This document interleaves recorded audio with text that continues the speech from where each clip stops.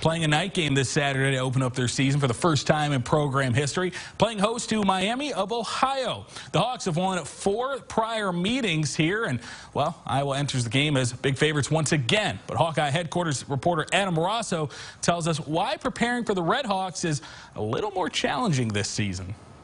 There are plenty of unknowns when preparing for the first opponent of any season. Just never sure who's going to show up, first of all, who they are going to play and what amount. But the Hawkeyes face a unique situation as they get ready for Miami, Ohio.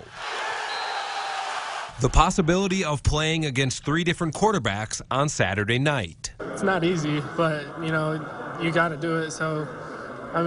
just trying to mimic it with the scouts is the best you can, watching tape on what they've shown. None of the Red Hawks' potential signal callers have ever started a college football game. Kirk Ferentz says the unfamiliarity simplifies the defensive scheme, at least at the beginning of the game.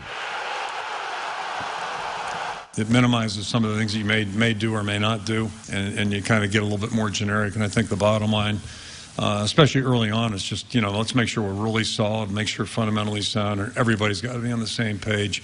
Another challenge to preparing for multiple quarterbacks is that the Red Hawks could have both a lefty and a righty in the mix.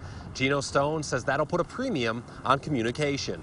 Trying to figure out which way they're going to roll out, which way they're going to run the ball, what side the quarterback feels comfortable on. So really just trying to adjust with the first drive in the first half. We just got to play our keys and, play our defense, whether it's the first-string quarterback, second-string quarterback, or third-string quarterback. We just got to adjust to it and adjust to what we see.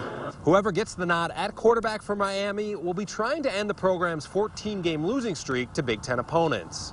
It's going to be a tall task against that Iowa defense, though, as the Hawkeyes have allowed just 10 points combined in the past 2 season openers. Reporting from Iowa City, Adam Rosso for Hawkeye headquarters.